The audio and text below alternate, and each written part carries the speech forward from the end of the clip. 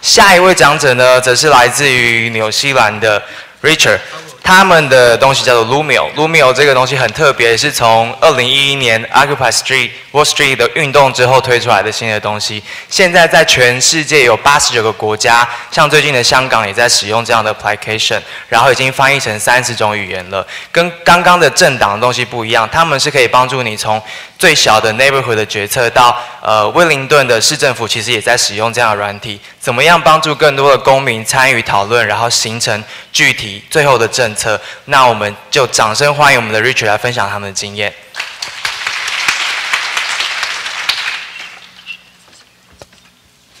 Thank you, thank you. 大家好。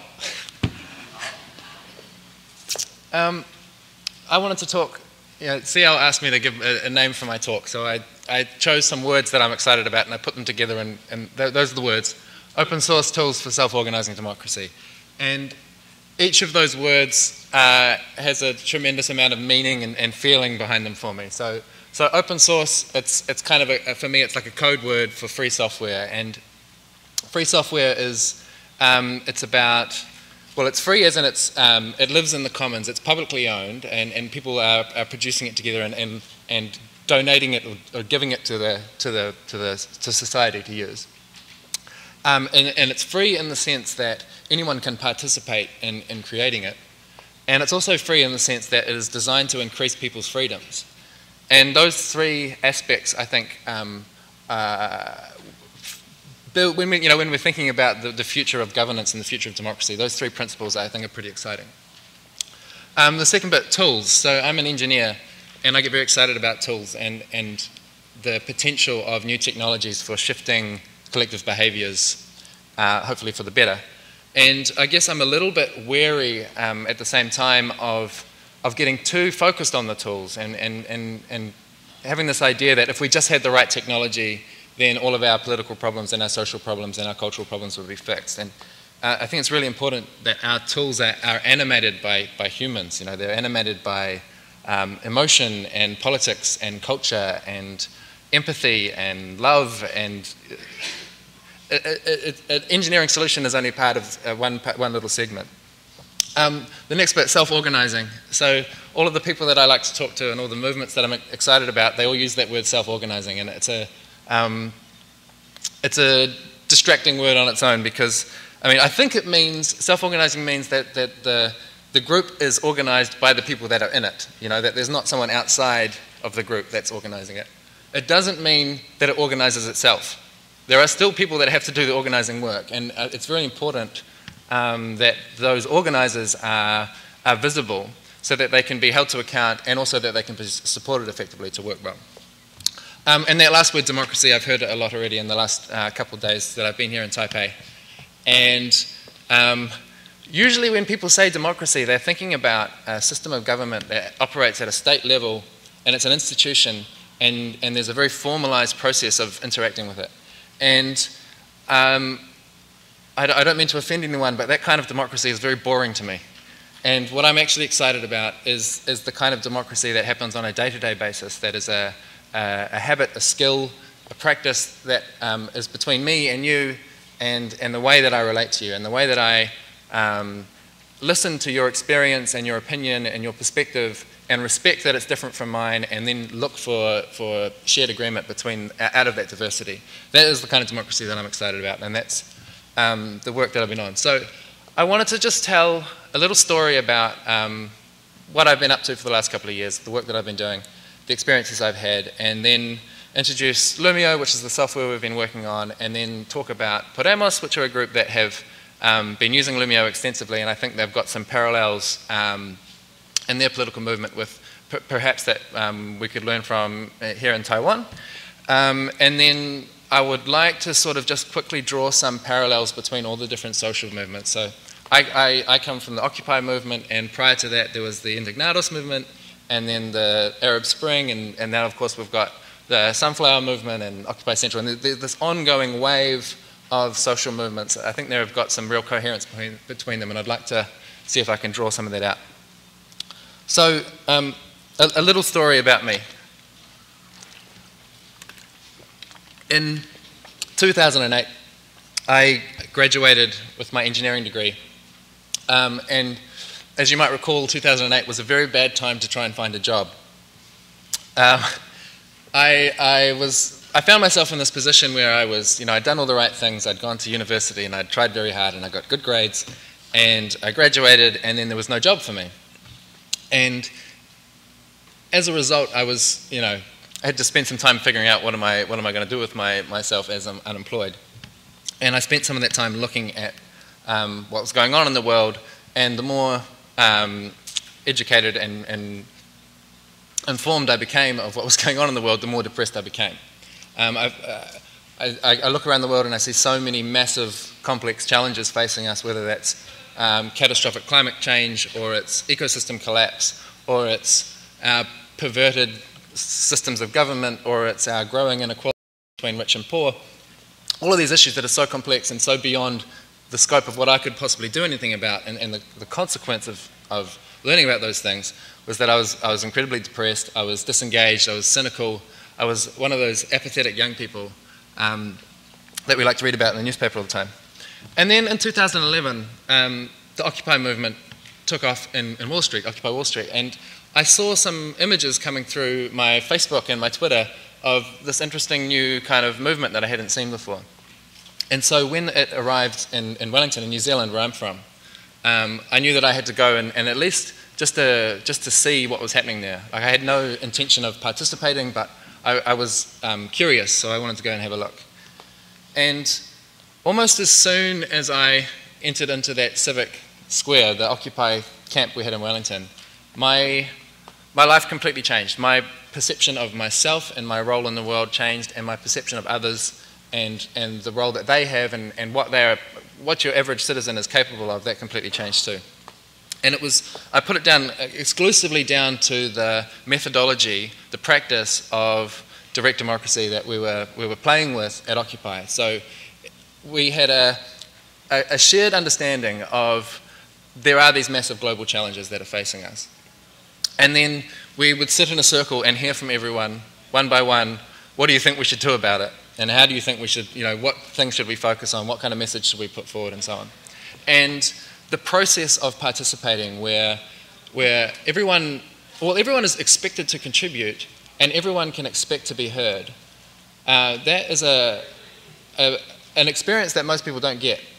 And the first time I had it, I was addicted, and I wanted more of it, and I wanted to share it with more people. And while that Occupy experience was incredibly liberating and inspiring and exciting, it was also at times crushingly depressing, because you find yourself in meetings that will last for 4 or 5, 6 hours, and people don't actually really understand each other very well, and you have these misunderstandings and conflict, and we're all amateurs, we don't know what we're doing, we're making it up as we go along, and you get these pointless debates that go forever. And over the space of weeks and then months, our camp, like so many other Occupy camps around the world, really disintegrated into this really unpleasant place. It started as this utopia and wound up as this kind of zombie apocalypse. And so me and a large number of other people, and both in the Wellington camp but also around the world, were having a conversation about how do we learn from this amazing and inspiring methodology, this practice of direct democracy? How do we get the good bit of that and bypass all of the soul-crushingly boring, slow meetings that never go anywhere? How do we capture the best part of it? And the obvious solution that we came up with was to use technology, to replace that general assembly of people sitting together that have to be in the same time and the same place, and move it into the online space where people can participate on their own terms, when they've got time, on the issues that they care about. So we got together and we started this project called Loomio. And Loomio, the word, it's a nonsense word, but it comes from the idea of a loom, which is an English word for a weaving tool. For the idea is that we weave everyone's different perspectives together into some kind of coherent whole. And Loomio is a very, very basic, minimal piece of technology. So it's an online discussion forum, and you have a group of people and they talk about a topic, and anyone in the group can at any time put forward a proposal and say, I think we should do this, or I think, do you agree with this idea? And that's all it does. There's no more to it than that, and I don't want to emphasize how amazing our technology is beyond that. That's it. It's a discussion, and then there's a decision on the side. And it allows people to organize themselves democratically, so anyone can participate, and anyone can show that initiative and decide, I think we should do this, and then develop a shared understanding behind them.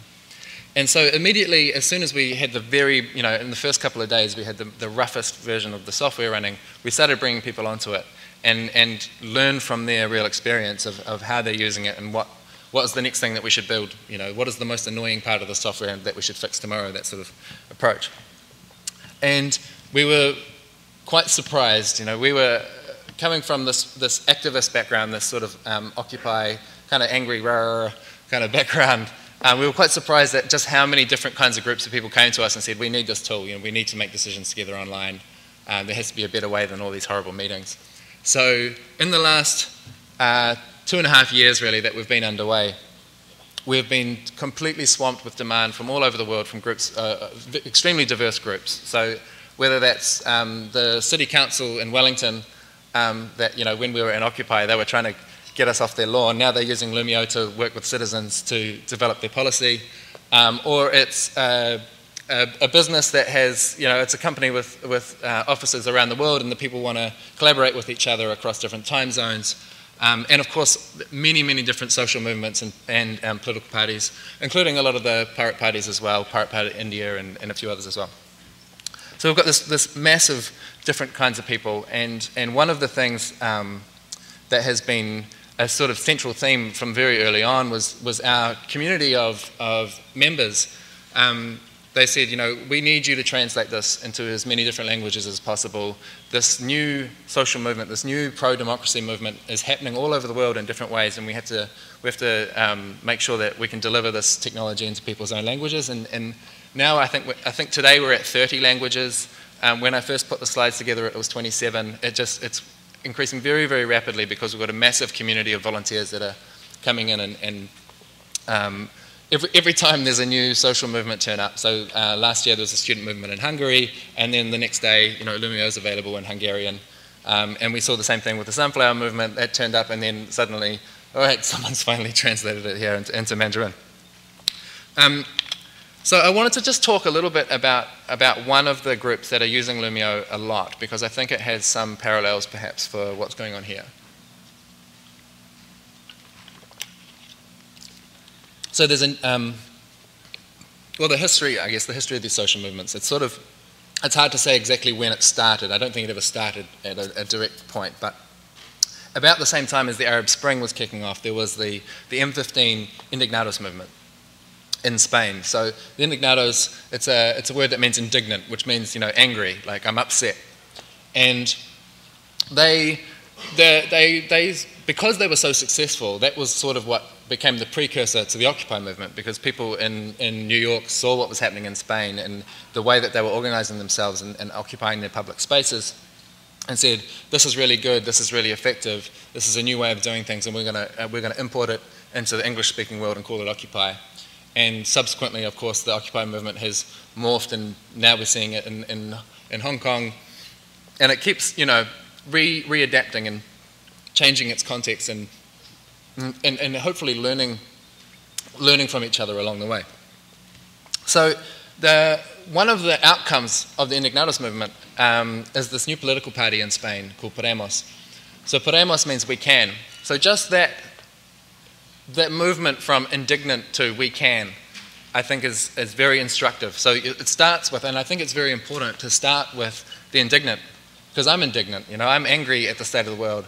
And I needed first to come together with other people that shared my anger and my grief and express that together and realize that, yes, actually there's many people in my society that are angry and indignant.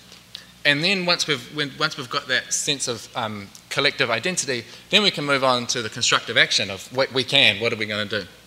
So Podemos, they are organizing in what they call circles, so they have geographic circles. So all over Spain there are thousands of groups that are operating both online and offline. So they have local circles where they'll get together and they'll have general assemblies and they'll work through issues together. And then they'll also have this online component where they're using Loomio as well as a lot of other tools to facilitate the policy development and the strategy setting and so on for that party. And in addition to the geographical circles, they also have thematic circles. So there might be one that's about if you're interested in economics or if you're interested in transport or whatever, the food system, whatever your issue is. And they have, I mean, in the last couple of months, they've only been around for 9 months, and they've started over 1,000 Loomio groups in that time, and all of those groups have been started independently. There's not someone that's set out a card and said, it's okay, you're gonna have to start this group in this area and you're going to start this group in this area. It's self-organising. People are coming out and doing it themselves. And the reason I'm excited about it and the reason that I point to it now is that this party that's 9 months old, this week there was an opinion poll that put them as the #1 most popular party in Spain, which is a massive shift of power in a country that has had very stale, very corrupt politics with very antisocial policies for a very long time. And for the first time they're seeing this new swell of energy that looks like it might shift the balance of power in their formal democratic systems. And I think there's a lot for all of us to learn from what they're doing, and I want us to look at them closely and see how they're doing it. I wanted to draw some connections between the different social movements, and David already pointed out a little bit, and I wanted to talk a bit more about this idea of power. And one definition of power is the ability to act, so this sort of freedom of movement. And in my story, I started out and I was depressed and disengaged. I didn't have any power at that point. I didn't realize I had any power anyway. I wasn't exercising that power. And then when I first had this interaction with this different methodology, this participatory way of working, I became empowered. So I discovered that I had the ability to act, that I could move, that I could have an influence on the people around me. And then beyond that, there's the next level of power, which is collective power, which is where you get a group of people and they choose to harness their freedom of movement together and point it in a direction. And when you look at the world and you see who's powerful, it's the groups of people that are the most coordinated. If you think about who are the most coordinated groups of people, it's like armies, states, corporations, religions, these sorts of institutions that are very effective at shaping the world, at creating the world in the image that they'd like it to be. And they all use the same methodology. They all use a hierarchical structure where there's someone at the top and usually a man at the top who's telling everyone else what they should do, and then there's a very rigid sort of structure for how information is passed around and how control and command is passed around. And as we look to new social movements and the future of democracy, I think we need to be wary of that methodology and that we don't adopt it, because I think whoever adopts that methodology winds up looking the same. It has the same impact. You turn into one of these institutions that is more interested in preserving itself for eternity rather than actually achieving some kind of positive impact in the world. And so we need to, these social movements, we need to be organised, we need to be coordinated if we're going to achieve anything, but I think we need to organise in a new way. And that's the part of the problem that Loomio is really focused on at the small scale. Our effective groups, I guess, are sort of up to the scale of about 500 or 600 people.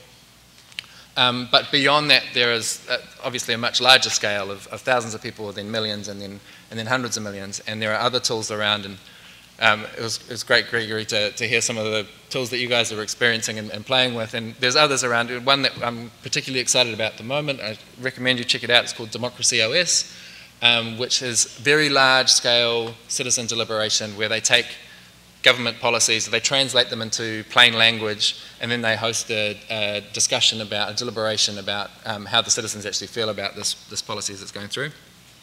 And there's many, many more, and together we're trying to collaborate and figure out which part of the problem are we each trying to solve and help each other out along the way. I wanted to look at this concept of government, given that we're at the g0v summit, and personally, I started from this position of being quite anti-government. I was just outside with my fist up and being angry at it, and that's sort of my native place that I live, is to be angry at the government. And in the last couple of years that I've been doing this work and meeting with different kinds of people, I realized that there are actually a lot of people in the government that have very good intentions, and they are trying to make the world, they have the same, more or less, the same aims that I have. And it's important, one lesson in there for me is learning that I have allies in all sorts of different places, and that we can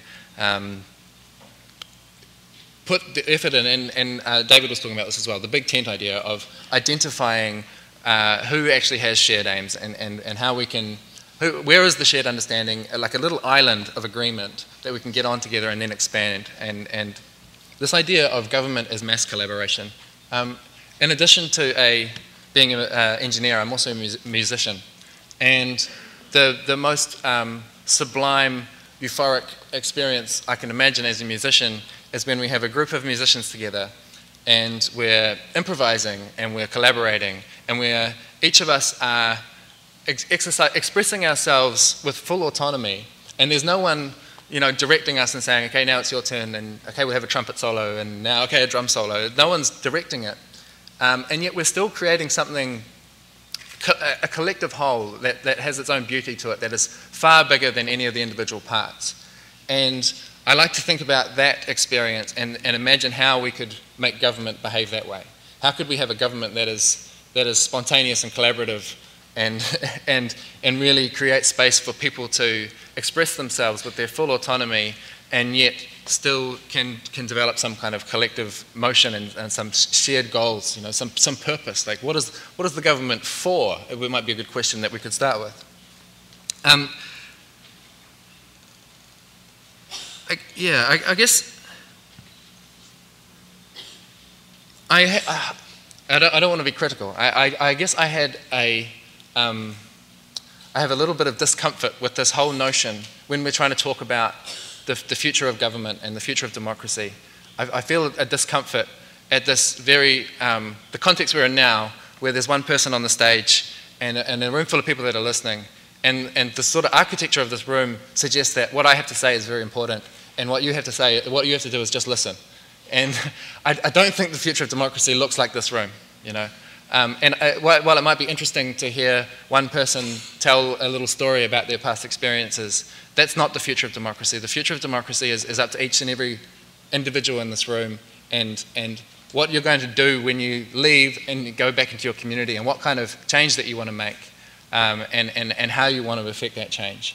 And that for me is the future of government, the future of democracy. And if you are working on that sort of thing, I hope our tool that we're working on can help. And if you're doing something that I might be interested in, please do email me. I'd love to hear what you're up to and see how I can help you. Thank you. 谢谢。好的，谢谢 Richard 非常精彩的分享。那一样，我们现在还有一点点时间，如果你有问题的话，请大胆的提出，因为他真的不喜欢这样子说话。好，把握时间。谢谢。Hello. All right. I understand the fact that you're actually suggesting that government is about collaboration. It also assumes that the people actually knows how things work. Unfortunately, government are not just about serving the people. Okay, they are serving the people in a way, but in many different ways. One of the example is diplomacy, whereas it's not so easy for everyone to collaborate. Think about it. Not everybody understands the intricacy of international politics, the rules of UN treaties, etc. So, what do you think about people's role in this kind of policy that is not usually covered by the smaller scale of the government? Okay, another question. How do you deal with trolls in such a system? All right, that's all. Okay, how do we deal with trolls? I do like that question. So Loomio has been focused very explicitly on small groups of people that want to work together. And it's maybe not a very satisfactory answer, but we don't get trolls because you create a context. this is who the group is, this is what the group is for, this is the kind of behaviour that is welcome here, and this is what's not. And once you've set that context and you welcome people into it, you find that people behave like adults when you treat them like adults. And on the question of sort of policy and how do you keep people informed about that sort of stuff, I mean, that is outside of the scope of what we're working on. We're really focused on looking at these small groups of people, you know, hundreds of people maybe, or even less, 10s, 20s of people that want to collaborate effectively, that want to coordinate themselves in a non-coercive way. Those people that have the best shared understanding and the best intent and all, it's very difficult even for them to collaborate effectively. So we've started with how can we get that, solve that problem and make it as easy as possible. And hopefully in the process of developing that work, we might find some, you know, we might learn some ideas about how to do it at a larger scale. And at the moment we're really just leaving that problem to other people to focus on, because as soon as you go large you get all these other kinds of problems, and we've really focused on let's just do one thing and do it well and leave it to the others. 好，下一个问题，谢谢。这边想请问一下有关于 Loomio 的获利模式以及这个商业模式，谢谢。Yeah, okay. Our Loomio profits. Okay, at the moment, that's a very good question. We're trying to figure that out. So for the first year or so, it was a hobby, you know, very enthusiastic, idealistic people just volunteering and trying their hardest. So there was no money. And then in the second year, we got loans from our family and from our friends so that we could pay a few people just a bare minimum living wage so that they could keep programming. And then at the start of this year, we ran a crowdfunding campaign, an international crowdfunding campaign. And that has raised enough money for us to survive throughout this year. And we're about to run out of money again, which is a really frustrating and boring problem to solve, and it's got nothing to do with the problem that I'm excited about, but unfortunately we have to solve it. And so we are pursuing two different strategies at once. One is looking for investment in the work that we're doing. And it's a particular kind of investment, obviously. We're not really attractive to venture capitalists because, well, for one thing, the software is open source, so the product we're building belongs to everyone, so there's not something they can sell. And number two, we refuse to sell advertising or to harvest your private data, so you know, that undercuts the profitability. And the second stream we're chasing is we do want to be in a position where we are financially self-sufficient. And so we are pursuing a business model where commercial users pay to use the software so that non-commercial users can use it for free. So for instance, we have the City Council in Wellington paying us a subscription so they can use the software, which means we can give it for free to the revolutionaries in Egypt that are broadcasting the revolution on YouTube. 所以下一轮他们做 crowdfunding 的时候，大家可以支持一下。好，还有接受最后一个问题。请。Yeah, is any kind of international negotiating meeting using Loomio? Because I attend the COP, UNFCCC COP meeting every year, and there were lots of lawyers and also each government parties join that. So they would not like to use such kind of tools because sometimes they need some lawyer to identify the word and the sentence. So it's not easy to use this tool. They will use paperwork instead and arguing something about that. For example, United Nations, they never have a tool like that. So I'm wondering in the future, maybe Loomio need more example such like this. We're seeing a lot of, like I say, a lot of different groups, and we do see like it'll pop up somewhere and people will try it out. And we've seen people at the UN, we've seen people at NASA, and you know, all sorts of different groups. You know, a lot of international sort of science communities getting on it and using it as well. But we've found that because you know, like I said, it's not just the tool. It's actually about the culture of your organisation, and the culture that is embedded into this tool is a kind of culture that doesn't sit well with most kind of organisations, and it requires a sharing of power. You know, we say power with, not power over, and it takes a real commitment to sharing power if you're going to be an effective user of this tool. So we do see groups picking it up and then sort of going, I'm not sure if I'm actually willing to collaborate in this way.